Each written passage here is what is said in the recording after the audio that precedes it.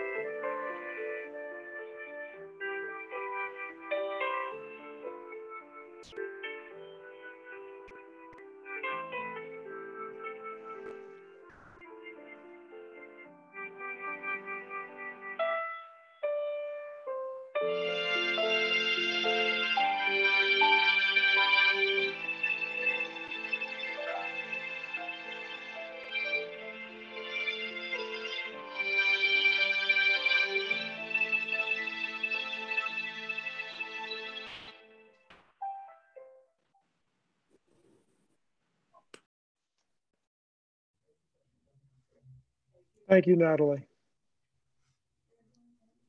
So now we want to move right into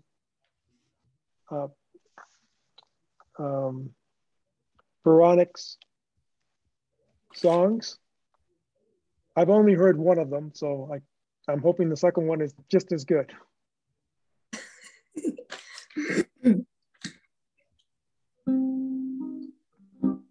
Can you all hear me?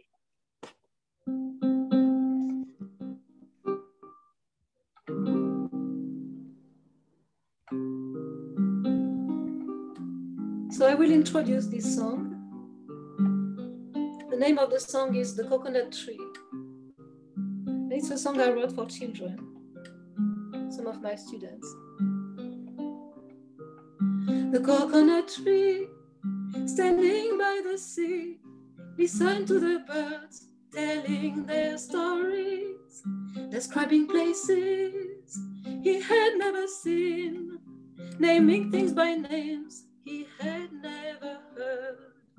The coconut tree wanted to have wings to go with his friends, the traveling birds, and explore the world around and around, and bring back stories home to his island. His favorite dream was to see the snow and look enchanting, all covered with flakes. He wanted to meet polar bears and wolves and say hi to seals and penguins and whales. One day he traded all his coconuts for some fun snowballs he gave to children. They made a snowman, gave him a straw hat, so he would never melt under the sun. The coconut tree now had a new friend with whom he could share fun stories and songs. La la la la la, la la la la la, la la la la, la la la la la. If you'd like to sing with me, la la la la la, la la la la la, everybody. La la la la la la la la la la, one more time. La la la la la, la la la la la, la la la la la, la la la la la, la la la la la, la la la la la, la la la la la, la la la la la, la la la la la, la la la la la,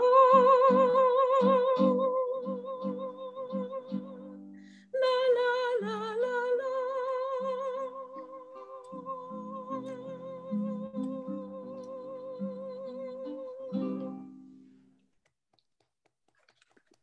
Thank you.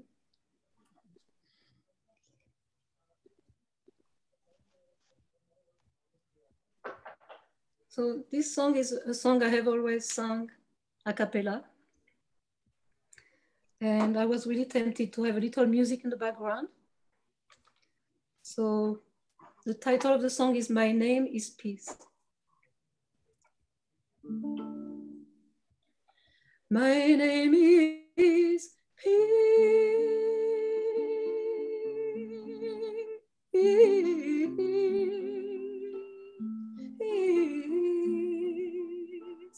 I have inside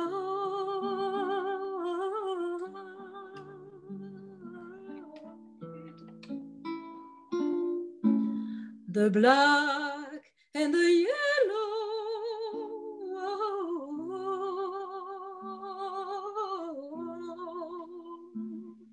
the white and the red.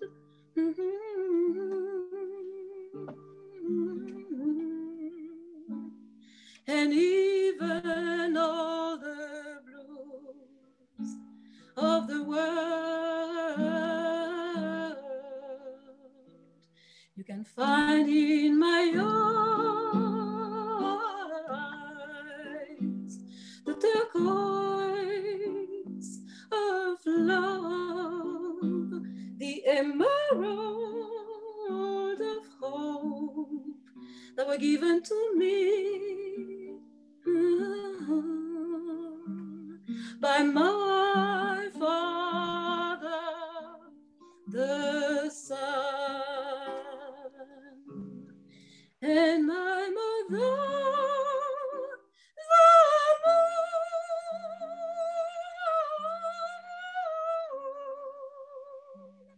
Harmony,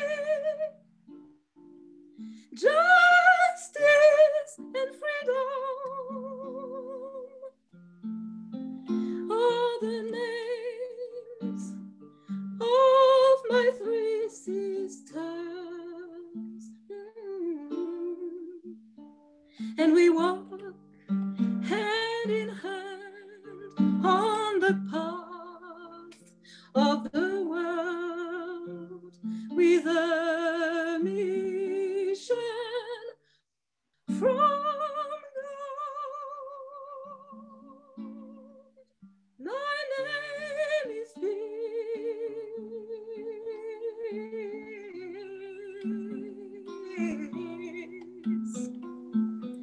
I'm the rainbow girl, and I have a message for you. Ooh.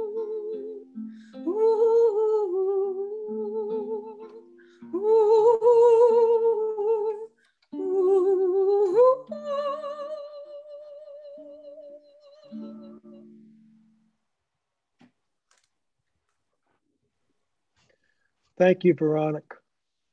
Thank you, John.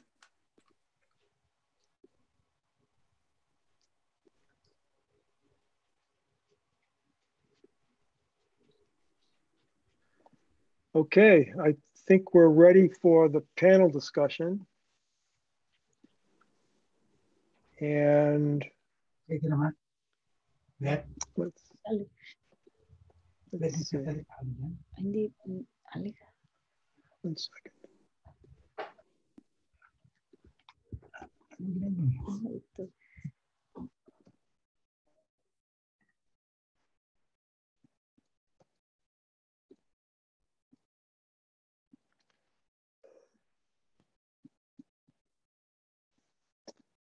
Natalie, can you take the slide, stop sharing?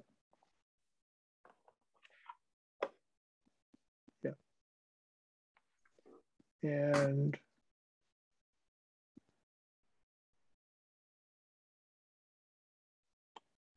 okay, so there anyone that has questions for the 3 artists or the curator can type them into the chat, or if you want to ask a question in person, just go to the reaction and raise your hand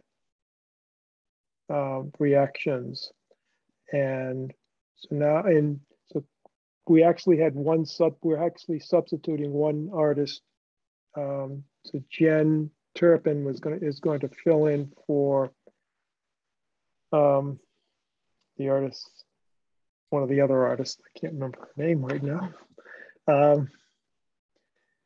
So Kyuung Eun Lee, the curator, will introduce the artists as they speak. That way, you'll remember something about them. So with that, I'm going to turn my microphone on and turn it over to Kyuung. Hello, everyone. Can you guys hear me? Yes. Good afternoon. It's really nice to meet you all today. My name is Kyuung, and I'm the curator of teaching children about racial justice. First of all, I wanted to thank all of the artists. I really enjoyed curating and designing exhibitions with your wonderful works. So thank you so much. So this exhibition could not have been completed without your support. And I am extending my thanks to the whole UVA team, Director John, and exhibition assistants. I got my concept and idea from that I believe hate crime and racism often stem from a lack of educations. And I also believe racial equity education is one of the solutions in the fight for racial justice. So I wanted to make the gallery space as an open learning space for the young viewer to discuss racial justice. So thank you so much for attending today, and let's start the discussions. And my first question is, can you describe a real life situation that inspired you? I'm just gonna type my first question to the chat. So,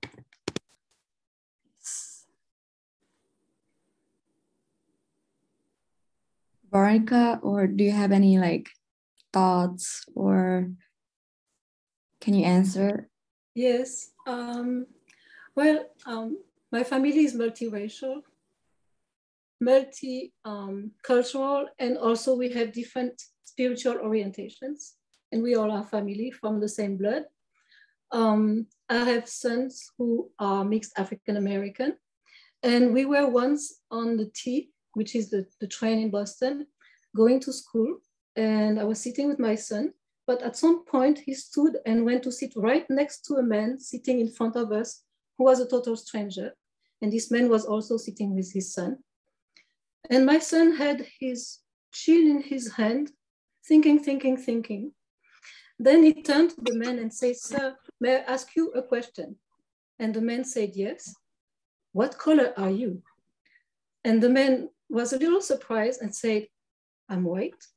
And then from that moment, everyone in the train car was really paying close attention. So there was silence. My son went back to his reflection, then turned again to the man and said, "Sir, I have another question." And the guy said, "Sure. What color is your son?" "White." And at that point, everybody was really quiet, thinking, "Oh my goodness." And my son went, "I'm going to think about this. I'm going to have to think about this." So I think one of the things is my sons grew without paying any attention to different colors. But one day they came from school and popped a question. They say, "Dad, what color are you? Mom, what color are you?" And so they decided that their father was chocolate, their mother was vanilla, and they are oatmeal. And I assume that to them, it was a question mark. Why do they say white? Why do they say black? We are in all the different shades in between. So this is a story that inspired me. Thank you for sharing. Thank you. Thank you. And Jan or Sarah, do you have any experiences or? Can you hear me? So the project that was included in the exhibition it's a group of maker projects for children, and they're based on role models, specifically women of color. And it was inspired actually by my daughter going to kindergarten. And this was the year that the COVID started. And I had this deep feeling that it was not diverse. The education was not diverse enough. It just felt in my body, I felt this guttural feeling. This is not diverse. Something is not right here. So when COVID actually happened, I felt compelled to launch into creating project after project after project to provide my daughters with role models, stories about women of color, because it felt it was missing. So for me, that was the impetus for this project. And I just kept making them. I have 3 daughters, and each one came to the projects in their own way, but still we started from the story of women of color that were inspiring. So that's kind of how it started, this project. Yeah.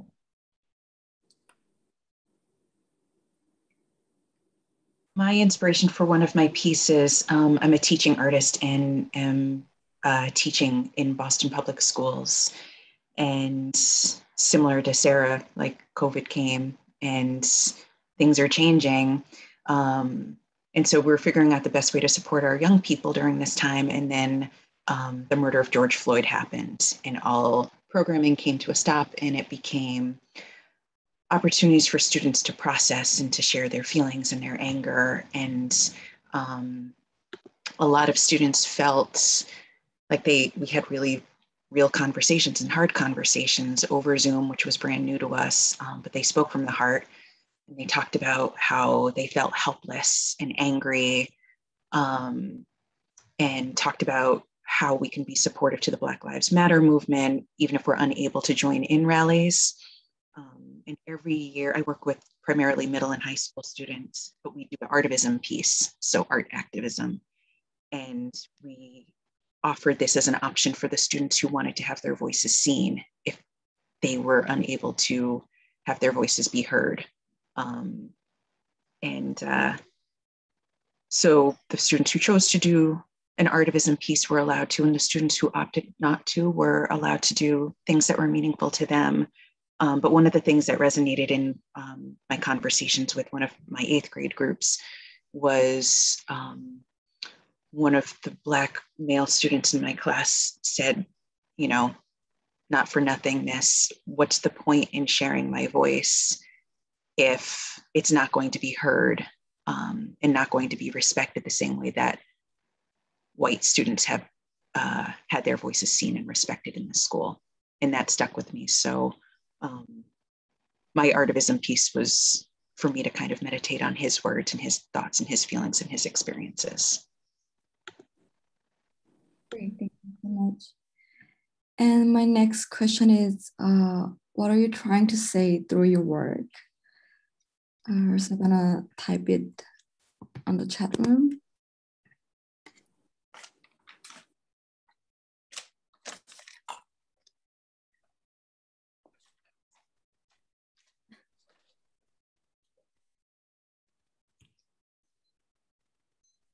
Yes, Veronica.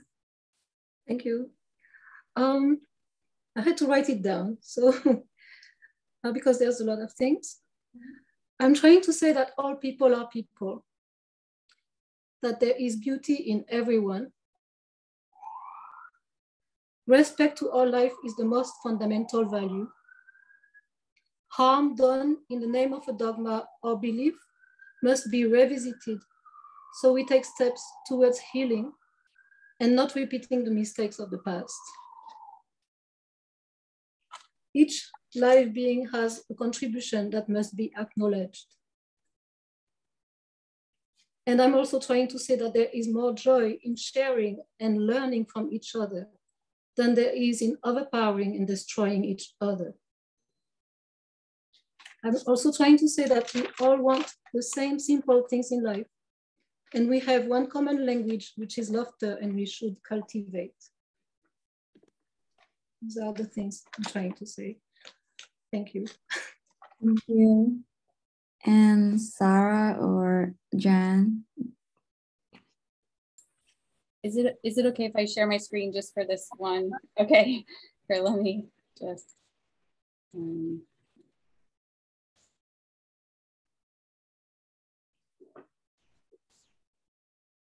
wait.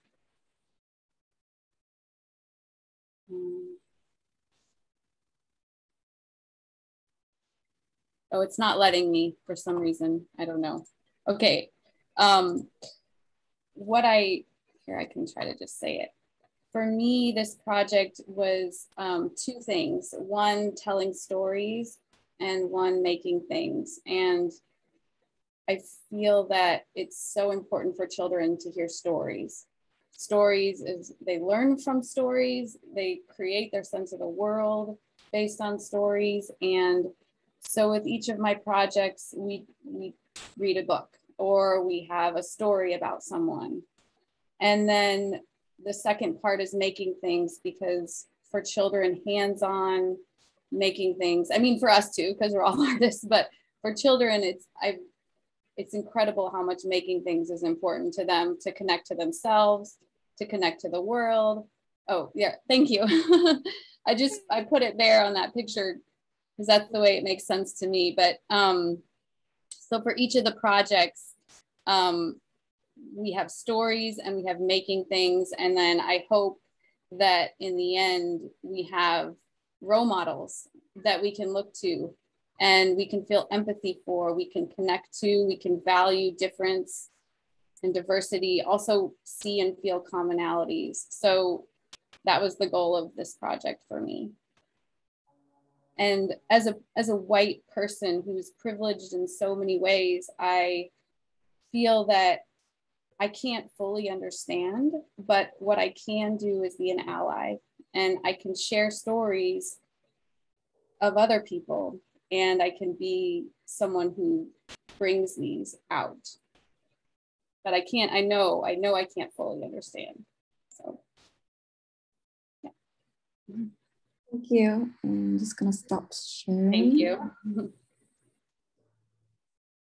And Jan, do you have any answer for this? I think the pieces that are in the exhibit are trying to communicate enough already. Like injustice towards BIPOC folks have been going on in this country since before it even was a country.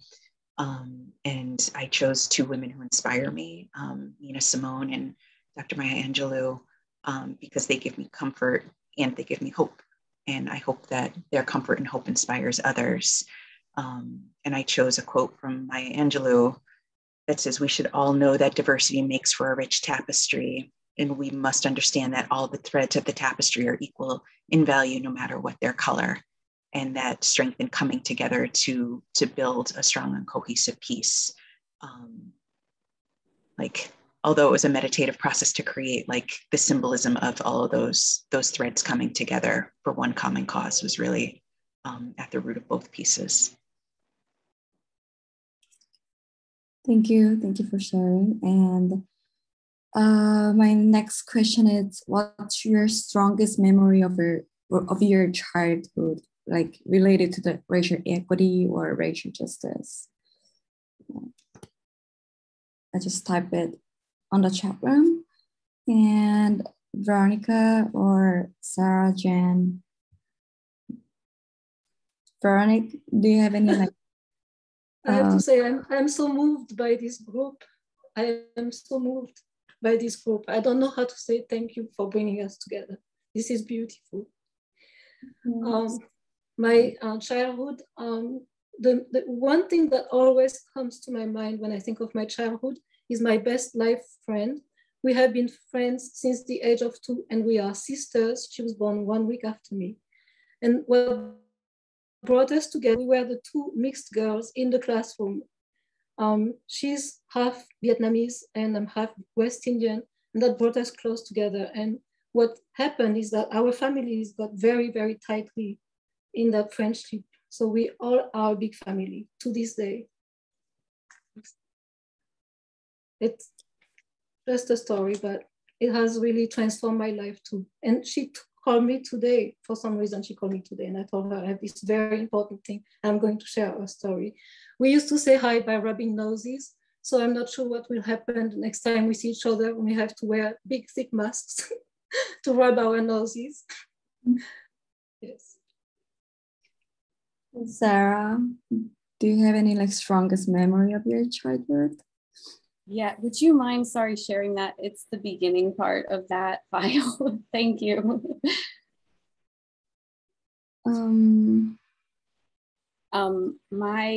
I can just talk about it first. I was fortunate to have, I'm from Illinois, and I grew up in Champaign, Illinois, and yeah, that first one.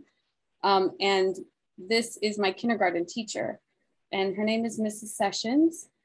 And she was incredible in so many ways. She was a gem of a teacher. She engaged every student at every level. Art was just infused into her classroom. I still, of all the classrooms in my life, I still remember hers.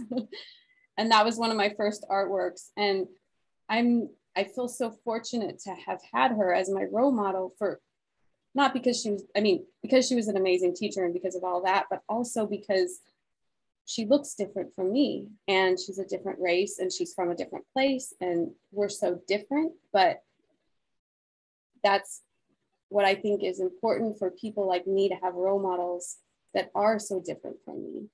And I think that's important for everybody, to have role models that come from different backgrounds, come from different experiences. And then for you to learn about their differences, value their differences, and also find commonalities. So for me, I'm really fortunate. So that's Mrs. Sessions. Of your first painting.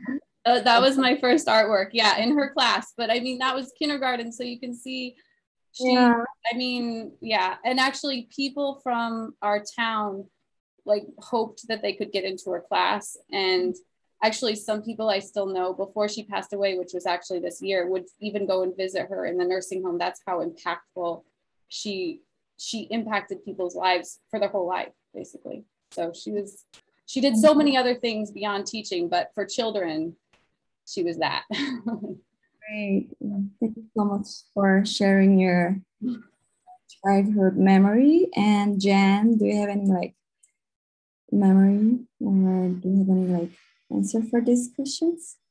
Yeah, I had a similar memory. Maybe it's not the strongest, but it's probably the first when talking about memory of race in childhood, similar to Veronique's children, and being in kindergarten and the teacher asking, like, you know, what color are people?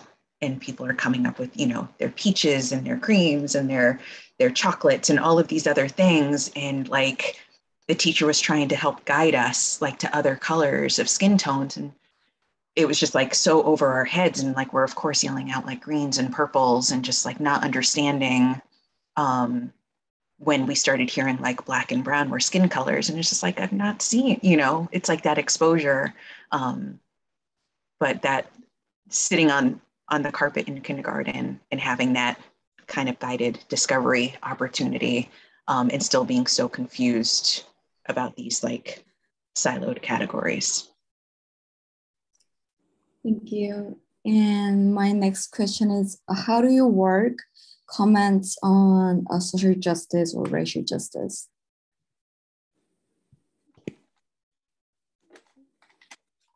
I typed the question to the chat room, and Veronique, do you have any answer to this question?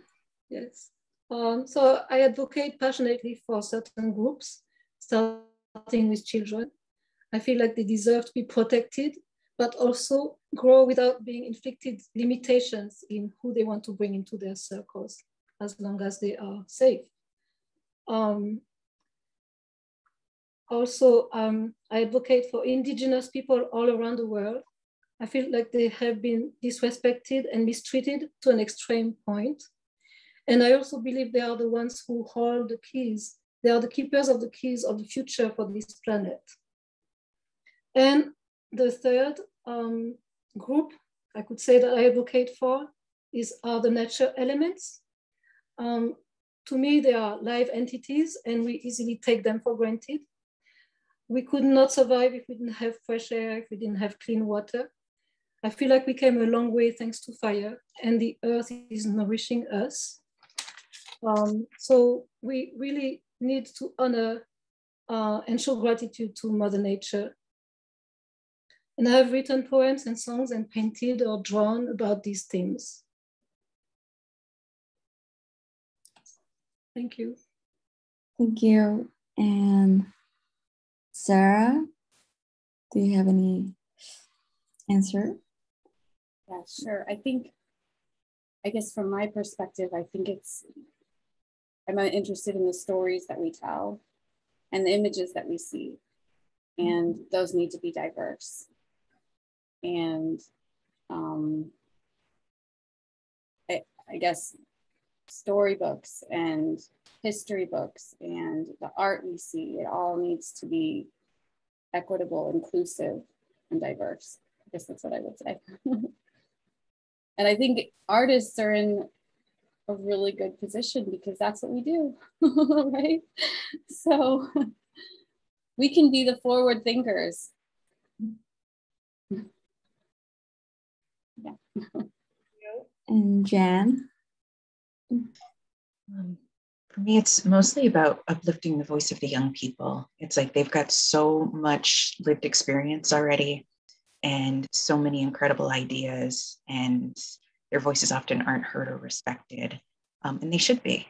It's like they are going to be guiding our future for well past our time on Earth. And like the Dr. Angelou piece that I did was intended to be brought to protests and rallies. Like it was something soft, something safe. It was double-sided. It had a message that was uplifting and hopefully had some deeper meaning for folks, but it was also something that could give comfort and like actually be physically wrapped around somebody if they were in a moment of need. So yeah. Thank you for sharing. Thank you. And the next question is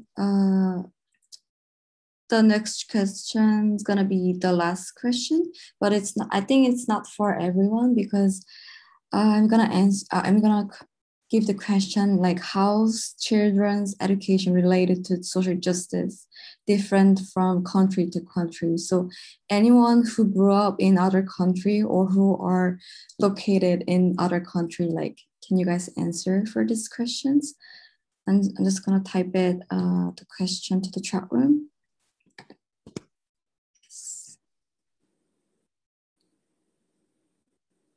Véronique, do you have any like? So the way that I answer this question is actually not by identifying a particular country.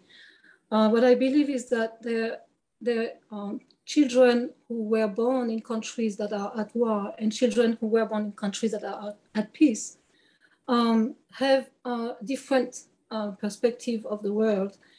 Those who were born in countries that are at war, they are taught to be hated and to hate. In countries where there's peace, there can be what I consider Cold War, place where even a nation, people separate people into groups and then treat those groups differently with the notion that one group is superior to the other. And I think that is a terrible way of education for our children. And I think many places in the world have a long way to go in that instance. So this is how I look at this question. Thank you. Thank you. And anyone who grew up in other country, or do you guys have any answer for these questions? Not specific country to country, but just some, kind of food for thought, even in the United States, like state to state and district to district, looking at all of the media about people fighting against critical race theory being taught in schools, or having books banned, or having books edited. It's really changing like the education of our students, and then maybe they're going off to a new state and learning new things. But social justice is not allowed in so many of our school districts. And Sarah, do you have any answer? If you don't have it, just, No, okay. I grew up in Korea and I went to university in United States. So my country, back in my high school or like middle school, I think we don't have any like race other than like Asian. So I think I didn't learn about racial justice or like social equity or like things, but I really enjoyed learning racial equity in the United States, like in my university. So yeah, I really enjoyed learning it. So that's why I try to make these exhibitions as a curator. So thank you so much for attending these exhibitions and these discussions. And thank you so much for sharing your thoughts. Yeah, thank you. I think, I'm done with my question to you guys. Thank you very much, Kyuung, and the three artists. I mean, I think everyone would agree that was a fabulous presentation, and I'm so glad that we're recording this session so we can share it with other people. So if there's any, we do have a few minutes for questions, and since this is a small group, you can just unmute yourself and ask the question. For either you can direct it to all of the panelists or just to a specific one.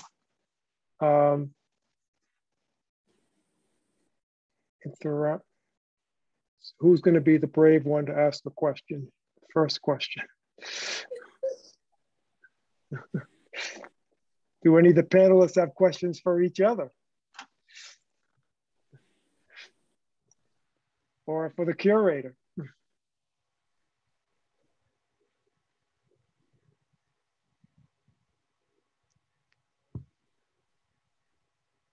Can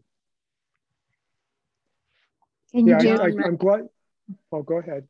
Can you hear me? Yes. Yeah, I thought I was wondering if this exhibition will be continued and brought to different schools in the Boston area, because I think it is a very encouraging way and a very effective way of educating children. And sometimes the problem is, the audience needs help in being exposed to this kind of exhibition. So I was wondering if there's a plan to bring the exhibit to public schools, especially in the Boston area. So I guess that's a question for me. And I would say yes. I mean, there's not a plan. There's not a plan yet, but there's certainly an interest in doing that. The president of Unbound Visual Arts, the board of directors, is a Ruth Riefenau is a longtime high school teacher, and I don't know if I just learned, but Jen is also a teacher, and so we may tap into our teacher pool and see what their thoughts are in terms of how we can integrate into the curricula. I think I had some ideas, but my ideas are without a lot of knowledge on the school systems. So I think maybe we'll convene a little session to brainstorm in terms of how it can be done. Thank you. And Merlot, you have a question? Do you want to ask it directly? You want to type it into the chat? I'll ask it directly. Can you hear me? Okay. Yeah, we can hear you. Oh, okay. This is for, I hope I pronounced him correctly. This is for Kyuung Eun. Was that right? Yes. Kyuung? Yeah. Okay. My question is for for your curation, like how did you categorize certain pieces together? Like, what's the thought process behind that? Like, how did you decide like what piece fit well with another piece? I try to like play around first, and then like maybe like I just play around first, and then like my first draft was very different from this current exhibition.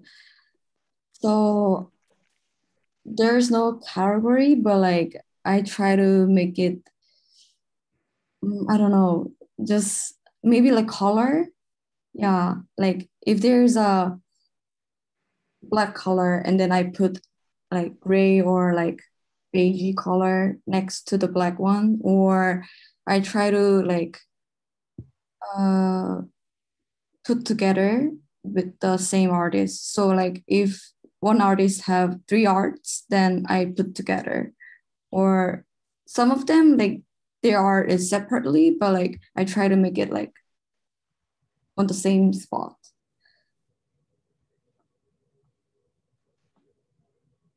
So there's multiple answers to that question, Merlot. Okay. Thank you, Kyuung. Yeah. Other questions? Or even comments. It doesn't have to be a question. It can be a comment because we got 6 more minutes, but we can close early.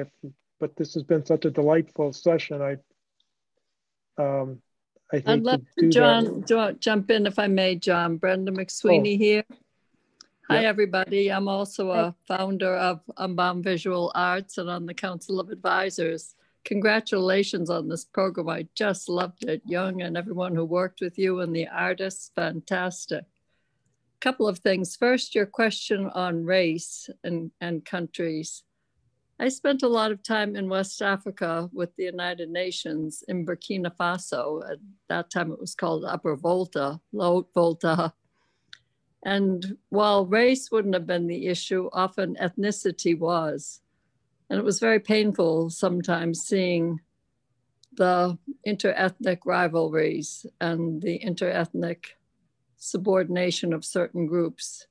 And sometimes it would be simply pleasantries, joking around, saying, oh, but you're just a blacksmith if you were from the forgeron community in one part of the country. But the blacksmithing community, which was considered lower. But other times it was not just joking at all. I recalled from my early days in the office in Ouagadougou in Burkina Faso, one of my assistants had married in Paris to a fellow of a different ethnic group. And in Paris, it didn't seem to matter. But when they got home, it was the community around him that would push on him to her husband to put her down because she was from a group, the Tuareg group, the cattle tending peoples that were considered lower. So I was just wondering if others of you had encountered interethnic rivalries in addition to the racial rivalries, which might not have seemed so prominent. And yet, on the whole, if I think back on my experience in Burkina, I adored the country. I'm still very much in touch now and have some of my best friends there. And the family life, it was so strong and pleasant and wonderful that it was irreplaceable for me and incomparable to what I see here. A second thought on the sharing of this program, which I think is fabulous, and I would love to see it shared more also. I'm thinking of the library networks and the BPL in particular and some of our branches. Anne Langone, who is the librarian, children's librarian at the Faneuil branch, which is now under renovation, but everyone is still very much in touch. And she happens to be running the teachers union, I guess, the BPL union, I guess you would say. And she's very much into these issues of diversity and inclusion and equity and equality. And I'd love for her to know about this program and see if she or others of the librarian team would have a way of sharing this. So congratulations to our marvelous curator Kyuung and the artists and all of you who assisted her, and UVA, John and team who put this together. So bravo, brava, I should say. It's mostly women artists I'm seeing, but bravo and brava to all of you. Thank you. Do we still have time? Yes. Can I speak something about what Brenda has just said? I grew up in the Philippines, which has a very long history of colonization by the Spaniards for more than 300 years and 50 years of American colonization. And what I experienced was that colonization itself can breed a kind of racial or color, discrimination, because we have been taught, made to believe that we are inferior and our color is not as good as, the fair-skinned colonizers or the mestizos or the hybrids. So I grew up in a environment where, the fair-skinned Filipinos were regarded as higher in status and, and more beautiful than the brown or the darker skinned Filipinos. So colonization has a very important impact on how race is viewed by people and how it can, denigrate one's racial identity. And so that became a problem with Filipinos, even among themselves, not only in America where, racial divide is more distinct in terms of racial groups. I just wanted to add that. Thank you. Brilliant. Thank you very much. Thank you. Well, with that, I think we're going to close out the event and thank everybody for participating. And I think this was a fabulous program and I really appreciate everyone's participation. And so, like I said, this is being recorded and I'm going to turn the recording on.